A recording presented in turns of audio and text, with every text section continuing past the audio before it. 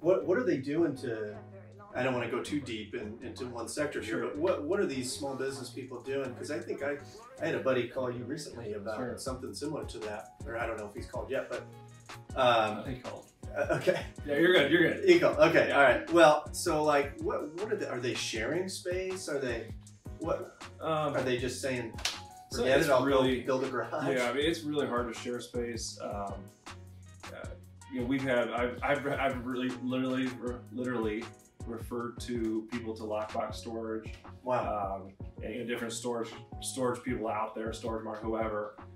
Because some people that are looking for a space that is like 1,000 square feet in an industrial space, what they really need is a storage unit.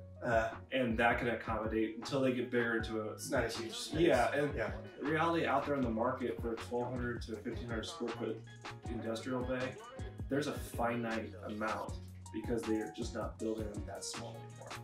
Gotcha. So you got the 1960 build, 1970 build buildings that have these spaces. There's very few.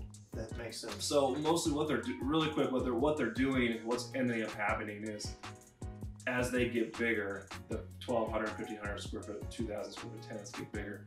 They do go out west into Sarpy County and where the new developments are, and rent a little bit more expensive space, because they need the space and they want the storefront.